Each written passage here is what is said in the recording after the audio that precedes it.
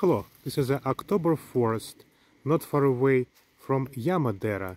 Yamadera is a place in the northern Japan, and this forest is located on altitude about 1000 meters above the sea level.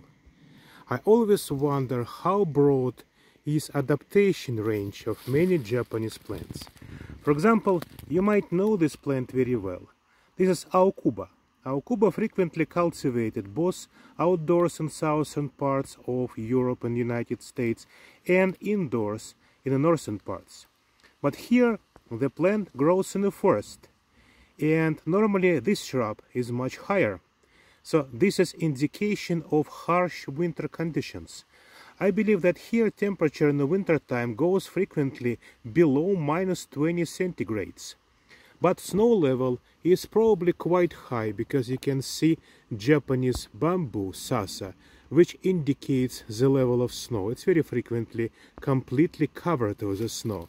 So Aokuba is even lower and survive this strong winter very well.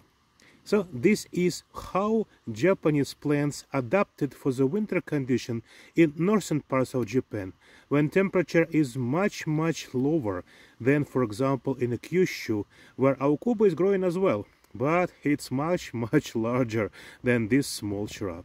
So this is Aokuba on October 4th, not far away from Yamadera. This plant is now preparing to produce fruits. As you see, fruits are green, but soon they will become reddish and available for birds for distribution. So that plant will probably stay outside of snow for some time. So again, the forest is waiting for the winter.